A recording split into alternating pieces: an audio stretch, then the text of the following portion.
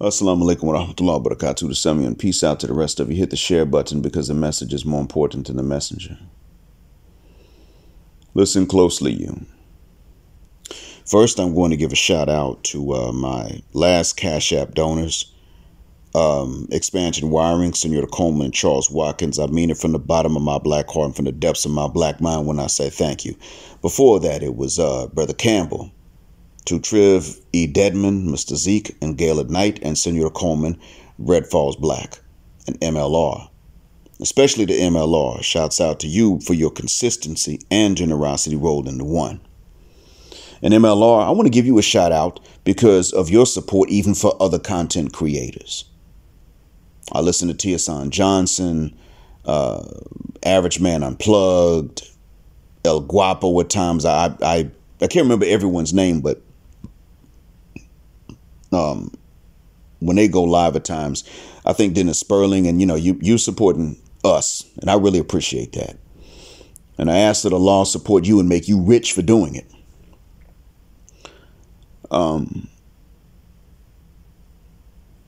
As I stated, I'm in a position right now to just make it this month, only because of an abnormally high salary expense. There are other expenses, and I'm used to covering them, and I've got them in the budget. It's just that the salary expense for the last month was abnormally high. But because of you, I am in a position to make it. As I stated before, I would have fallen behind this month. This month is just a busy month. I've had to travel. Actually, I'm going to have to travel twice that I know of, maybe 3 times. And one of the trips is really, really extensive and therefore expensive. Because my wife's mother and sister are also in the country visiting. I have to meet up with them in another city later. But we have to show them around. You've helped out with that. I've used what you've sent for the reasons that I've stated, but because you have made that possible, I'm not overextending myself and coming up short at the end. I appreciate that. I opened this up to record a message about what you see in the title. This is not about my hatred.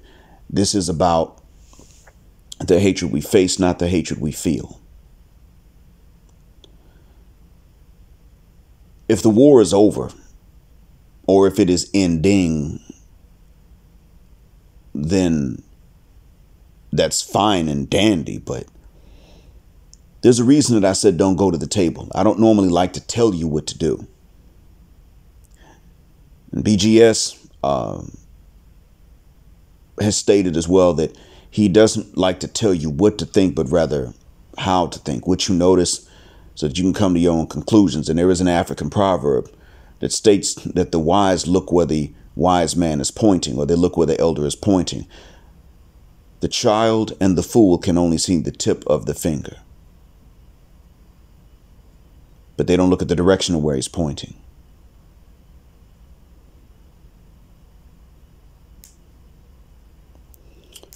Now, with that being said,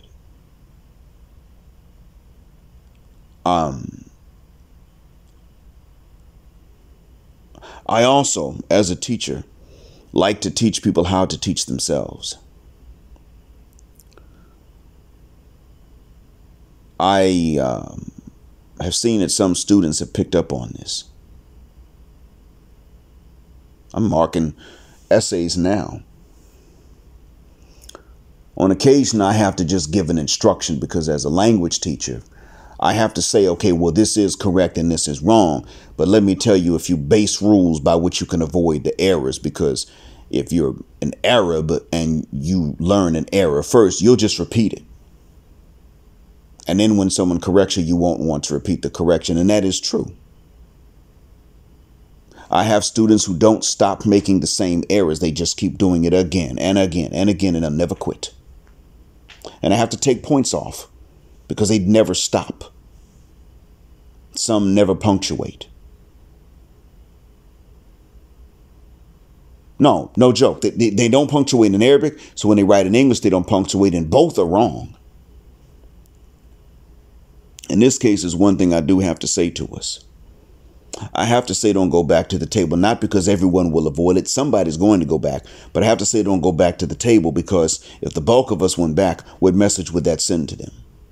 After what they've done, after all of the deception, and after how much worse they treated us than other women, what message would it send if we went back to the table?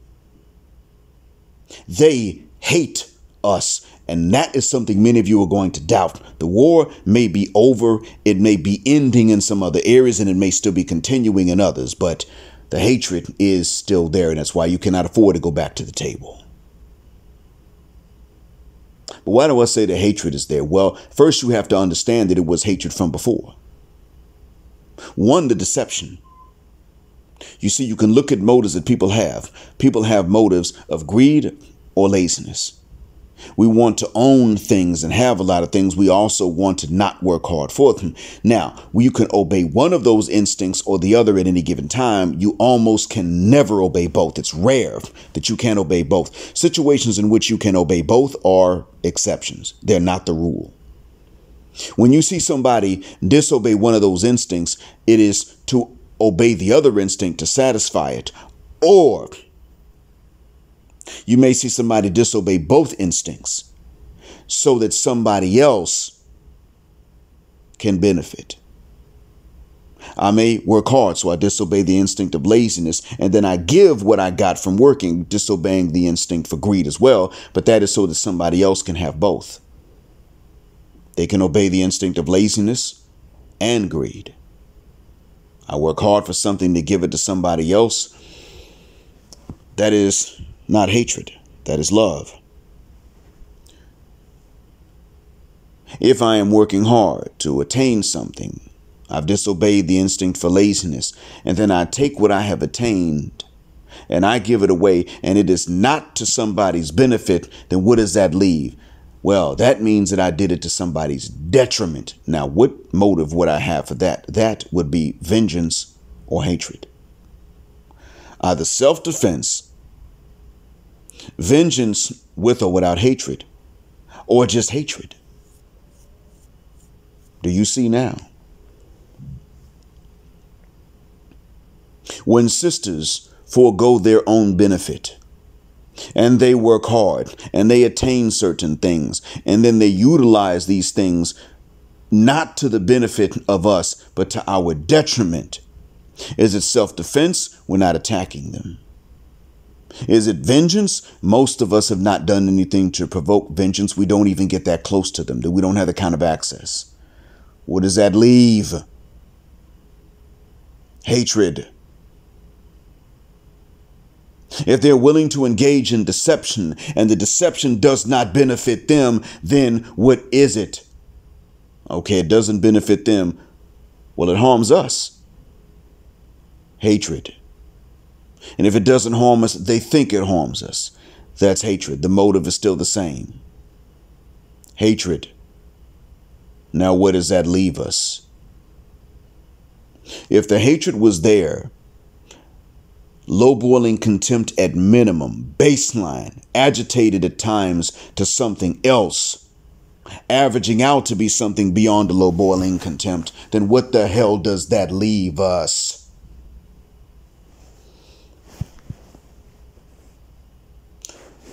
They don't like each other because they have to compete with each other for us. But they go to great lengths cooperating with each other whom they don't like. So that we are deceived into thinking that they never compete for us because we carry a negative value. Even convincing themselves that we carry a negative value to the extent that they are hurt and harmed when they get older. What the F do you think that is? No matter how much they don't like each other, they hate you and me. Gentlemen, that is not okay. We got to stop going along with that. It's hatred. Why do we say that's okay? It's not. It's hatred. At what point do we fight back and say no more? Well, we did start to shoot back and fire back, and the environment also came along and changed a lot for us. We don't have the laws we need. And one of the first laws that needs to be on the books is polyandry is still illegal, but polygyny must be legal. That needs to be on the books. Polygyny must be legal. We need some other things in place. The fair treatment of the different wives needs to be there as a provision. I think there needs to be a limit at 4 because some guys say, well, if you legalize polygyny, then most guys just don't get none. Well, there's a balance. If you don't have polygyny at all, well, this is how the women act. It's not legal at all. This is how they act. You can't have nobody else, and then they won't screw you. They're waiting on you to cheat so they can blame you. That's their weapon. You can't marry someone else. So if you lay with someone else outside of the marriage you got with them, it's cheating. It's adultery. They're waiting on you to commit adultery so that they can blame you for it. You get it?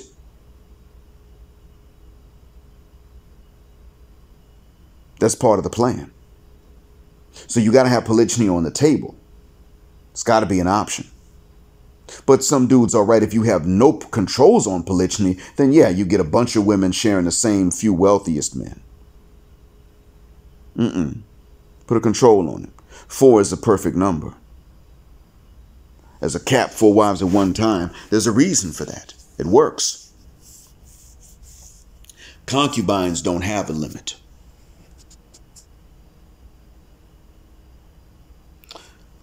I would state this too.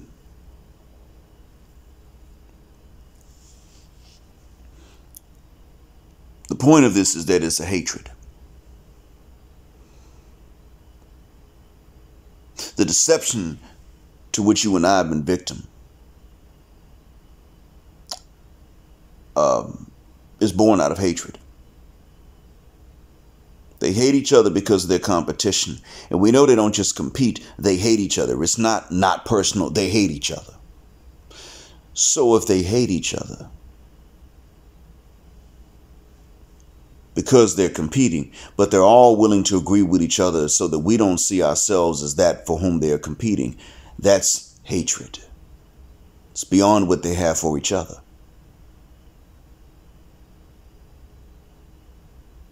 You see, there's competition and then there's treachery. How are you betrayed by somebody with whom you're in a competition? Well, the only way that your competitor can be your traitor is if there were rules upon which you agreed in the competition. So what rule to which have they agreed such that one can betray the other? That is a rule that they would all work to keep you in the dark and not hip to your value. And then someone comes along and explains, or they either show you your value, demonstrate it, or tell you your value. That's when they're called to pick me. They're not called to pick me because they don't value themselves. They're called to pick me because they did not lie to you about your lack of value. The ones calling them pick me's are calling them this because they hate you too. They're not only looking out for their own interests, it's not working out for their own interests. All they have left is what they can do against you, and the pick me's won't let them do it.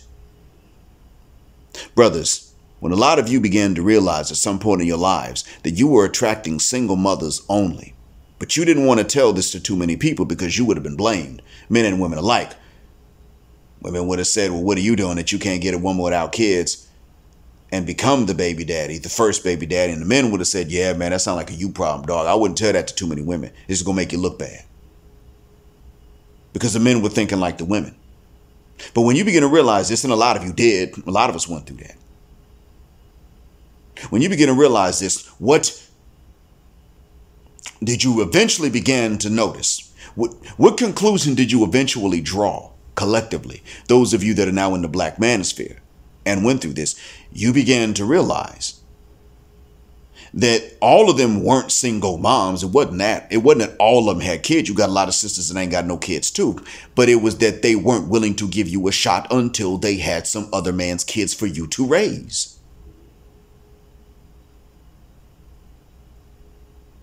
This means that the single moms were picking you because they were single moms. They would not have given you a chance if they were childless. This means they undervalued you. And many of you at first began to suspect this, but you wouldn't say it. And then eventually someone had the courage to say it. And other men said, yeah, damn, you too, huh? What the hell do you think that was? The childless single women weren't going to value you because they had been told not to do that. Well, who the hell told them? Why did they go along with it? It wasn't to their benefit. So why did they go along with it? It didn't have to be to their benefit as long as it was not to yours. This means that the single mom and the childless woman had to agree that you were of a negative value, but they couldn't really convince themselves of that long term. Could they convince themselves? I'm sure they did, but long term, no. So that means that they had to not only as long as they could convince themselves of that, they did, but when they could no longer convince themselves of that, they had to be in agreement that they were still going to try to keep you convinced. That's hatred. There was no benefit in this for them past a certain point. They just did it anyway. For what? It's not ego. It's not pride. No. It was hatred. Women in the Philippines are telling you they'll spoon feed a husband on El Guapo's channel. They're showing you they don't hate you and they actually value you. The Latinos, African Latinas and non-African Latinas, are showing you that they value you. And if they're single moms, and Colombia has a higher rate of that than the States, but if they're single moms, they don't turn around and give you the impression that they would have only been with you because they're single moms, and that if they were childless, you wouldn't stand a chance. See, some white American women who are single moms have let it slip. Look at Strong Successful Male. His channel's full of this. White guy talking to the manosphere, to the white manosphere. They let it slip, and so their men began to realize what the fuck was going on. Honestly, there were some sisters that didn't have kids that when they realized that some of these brothers felt lucky to have these single moms they had while these men were childless, some of these sisters, just to turn these men down a notch or to bring them down a notch, would say, well, she wouldn't be with you if she didn't have them kids. So they let that slip just in the effort to still reinforce to you and me the notion that we have a negative value. That's hatred. There are benefits to this. There are things that they thought they could exploit, but why did the women who could not benefit from this anymore still carry that on? Because it was more important for you and me to not know what we were worth than it was for them to fix their error and get a benefit. When they had nothing to lose by telling the truth, they went along with the deception, and really only recently are more than beginning to tell the truth. Oftentimes because either they finally have a son or a nephew about whom they care, or maybe a brother about whom they care, if they do care, or because they're seeking attention, and social media is a way to get attention, but you still have to have something that no one said before. So this is what they've got left. They don't have any more secrets to divulge to shock people into making them go viral. So they start to tell the secrets. And I myself will share their confessions. Not to make them go viral or to stop them from going viral, but I will share their confessions because, well, they're giving up the game. Redfin Diaries was instrumental in this. I think she went on Poor Man's podcast. She passed away of cancer maybe last August, not this August that just passed, but the one before that, I think. But she gave up all the information. I put it on my Odyssey channel. I downloaded it. Yeah, and then posted it on Odyssey. On YouTube, I could share the links, but on Odyssey, I downloaded it and reposted it. Yeah, it's there. Redfin Diaries, also known as Nyla, sat up and told us that single moms cannot respect childless men that pick them. And if they don't pick the men when they're single moms that they would have picked when they were childless. One man is to breed and the other one is to feed. One man gets to play, the other one has to pay. Most of us are expected to feed and to pay so that the other men can breed while they play. The few get to breed while they play. We are to feed and pay.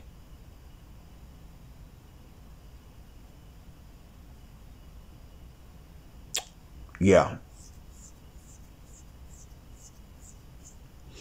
So she gave it up. This is a lack of respect, a low boiling contempt, and that's the baseline. So the slightest emotional agitation turns that low boiling contempt into hatred. And understand this. We already know the Western black woman cannot learn to not hate you. You can't convince her that she shouldn't hate you. You can be select, and they turn around and try to do things to trick you into making yourself non-select when they picked you because you were select. Keke Palmer, anyone? But because Usher is famous, it's okay for him while he's burning to serenade her. And she respond positively. Yeah. And then she wants to lie and say she hit that man. What the hell is that about? I mean, say that man hit her. Come on, as I stated before, you all and I know, they don't let ambiguous looking men like that hit them. The Rock can't abuse a sister and get away with it.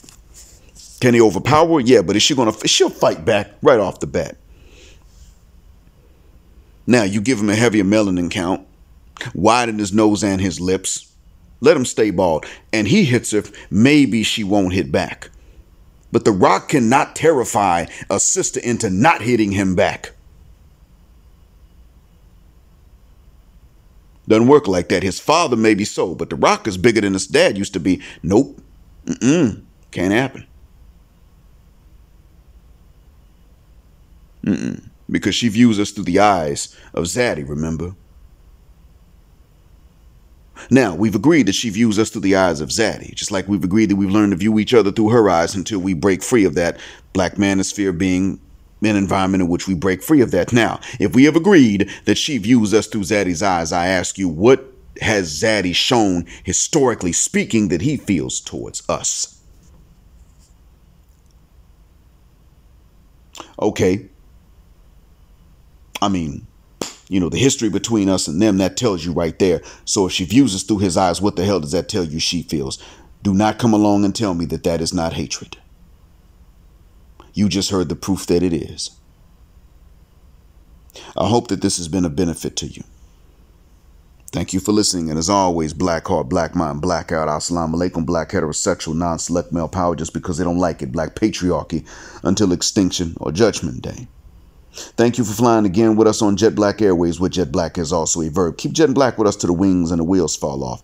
And as you exit the Jet Black aircraft, if you choose to punch the Cash App button, please do not enter in any numbers that are going to cause you difficulty later on. Gender, justice, forever.